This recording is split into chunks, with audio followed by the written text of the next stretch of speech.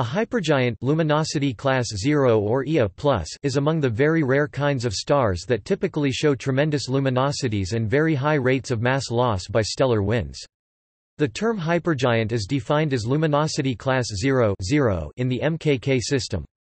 However, this is rarely seen in the literature or in published spectral classifications, except for specific well-defined groups such as the yellow hypergiants, RSG red supergiants, or blue B E supergiants with emission spectra. More commonly, hypergiants may be classed as Ia 0 or Ia+, but red supergiants are rarely assigned these spectral classifications. Astronomers are mostly interested in these stars because they relate to understanding stellar evolution, especially with star formation, stability, and their expected demise as supernovae. Origin and definition. In 1956, the astronomers Feast and Thackeray used the term supergiant, later changed into hypergiant, for stars with an absolute magnitude brighter than MV equals -7 MBOL will be larger for very cool and very hot stars, for example at least -9.7 for a BO hypergiant. In 1971, Keenan suggested that the term would be used only for supergiants showing at least one broad emission component in H-alpha, indicating an extended stellar atmosphere or a relatively large mass loss rate.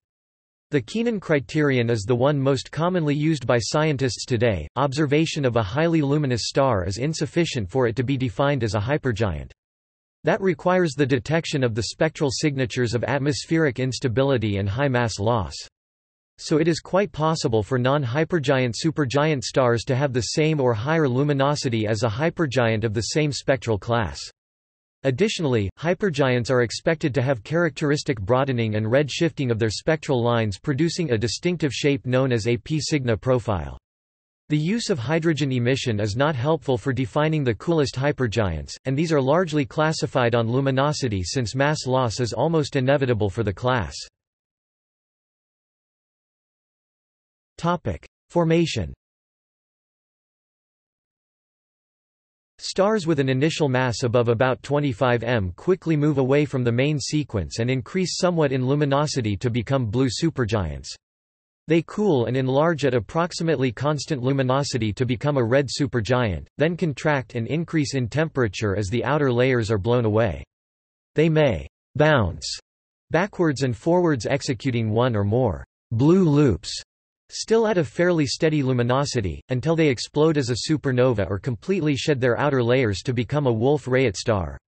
Stars with an initial mass above about 40 m are simply too luminous to develop a stable extended atmosphere, and so they never cool sufficiently to become red supergiants. The most massive stars, especially rapidly rotating stars with enhanced convection and mixing, may skip these steps and move directly to the Wolf-Rayet stage. This means that stars at the top of the Hertzsprung-Russell diagram where hypergiants are found may be newly evolved from the main sequence and still with high mass, or much more evolved post-red supergiant stars that have lost a significant fraction of their initial mass, and these objects cannot be distinguished simply on the basis of their luminosity and temperature. High-mass stars with a high proportion of remaining hydrogen are more stable, while older stars with lower masses and a higher proportion of heavy elements have less stable atmospheres due to increased radiation pressure and decreased gravitational attraction. These are thought to be the hypergiants, near the Eddington limit and rapidly losing mass. The yellow hypergiants are thought to be generally post-red supergiant stars that have already lost most of their atmospheres and hydrogen. A few more stable high-mass yellow supergiants with approximately the same luminosity are known and thought to be evolving towards the red supergiant phase, but these are rare as this is expected to be a rapid transition. Because yellow hypergiants are post-red supergiant stars, there is a fairly hard upper limit to their luminosity at around 500,000 to 750,000 L, but blue hypergiants can be much more luminous, sometimes several million L. Almost all hypergiants exhibit variations in luminosity over time due to instabilities within their interiors, but these are small except for two distinct instability regions where luminous blue variables (LBVs) and yellow hypergiants are found.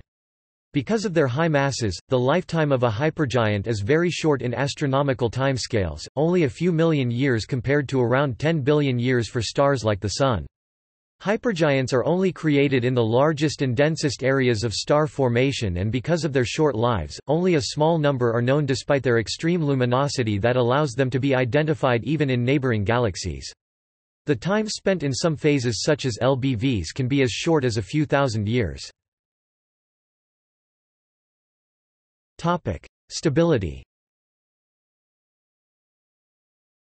As the luminosity of stars increases greatly with mass, the luminosity of hypergiants often lies very close to the Eddington limit, which is the luminosity at which the radiation pressure expanding the star outward equals the force of the star's gravity collapsing the star inward.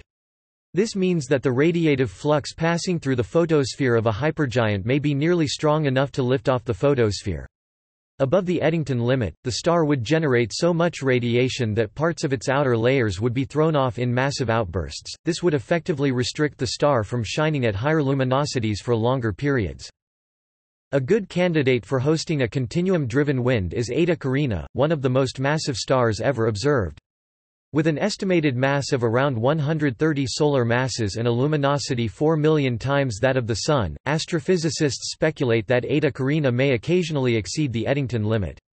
The last time might have been a series of outbursts observed in 1840–1860, reaching mass loss rates much higher than our current understanding of what stellar winds would allow, as opposed to line-driven stellar winds, that is, ones driven by absorbing light from the star in huge numbers of narrow spectral lines. Continuum driving does not require the presence of metallic atoms other than hydrogen and helium, which have few such lines in the photosphere.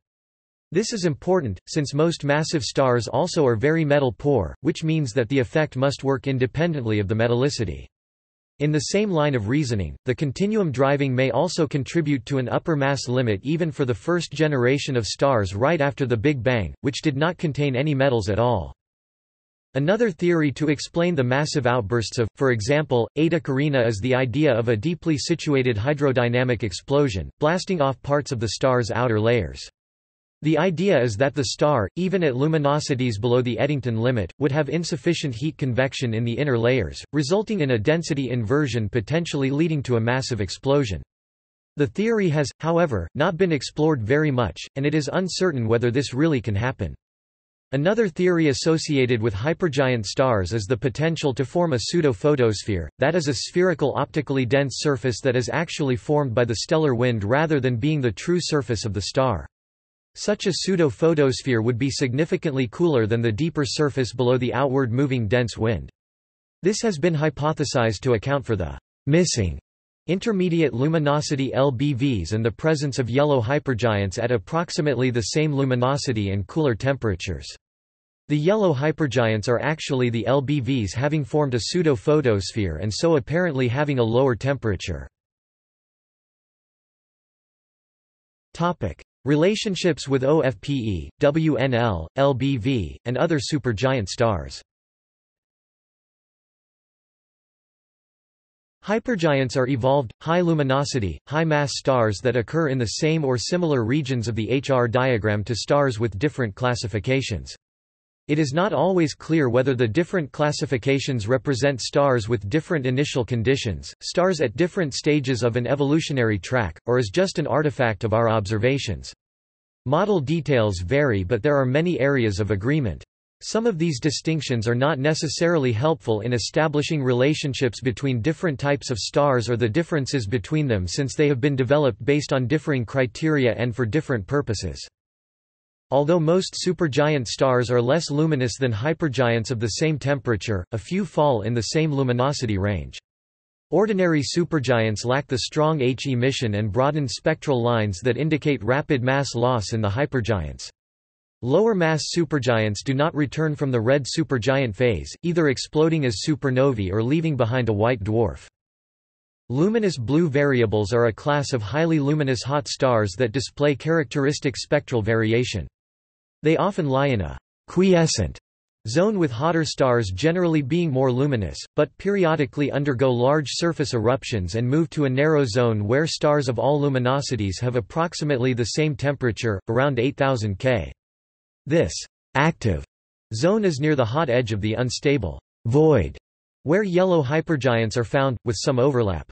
It is not clear whether yellow hypergiants ever manage to get past the instability void to become LBVs or explode as a supernova.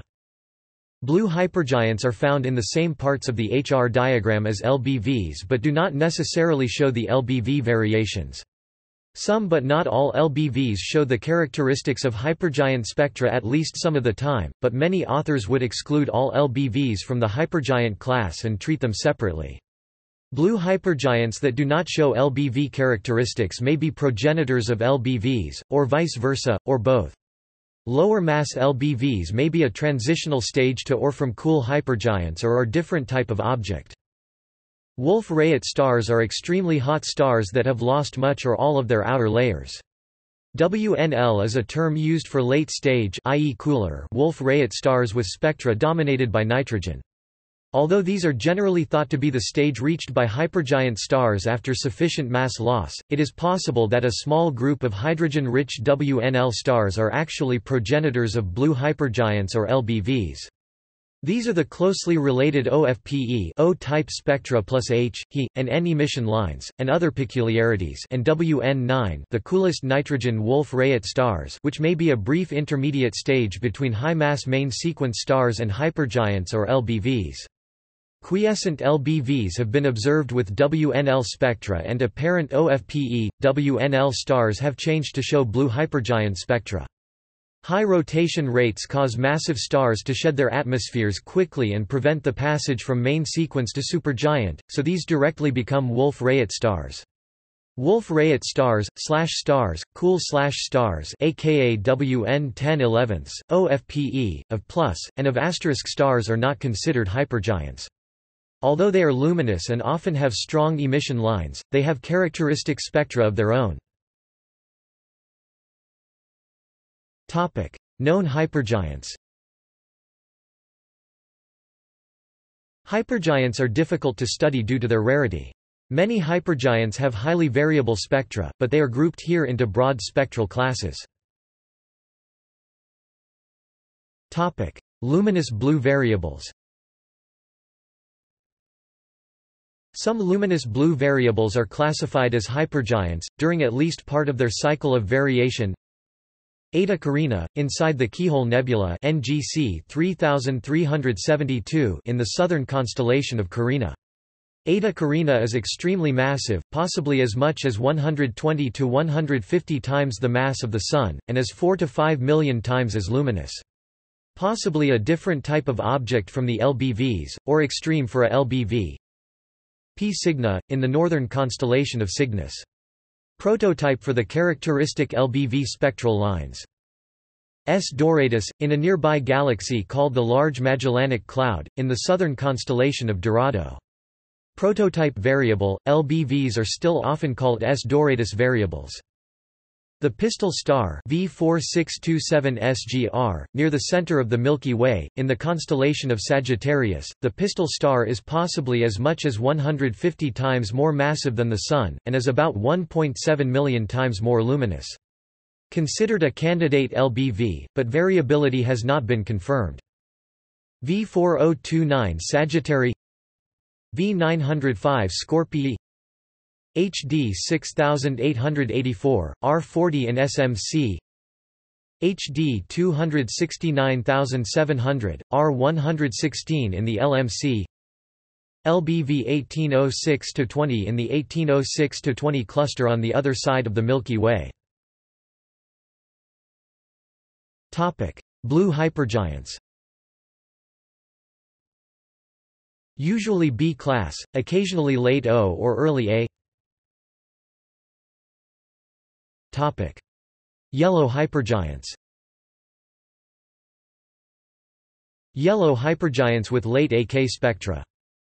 Plus at least 2 probable cool hypergiants in the recently discovered scutum red supergiant clusters, F15 and possibly F13 in RSGC-1 and star 49 in RSGC-2.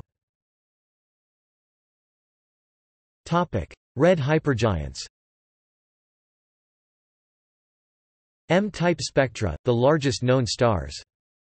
A survey expected to capture virtually all Magellanic Cloud red hypergiants detected around a dozen M-class stars MV-7 and brighter, around 250,000 times more luminous than the Sun, and from about 1,000 times the radius of the Sun upwards.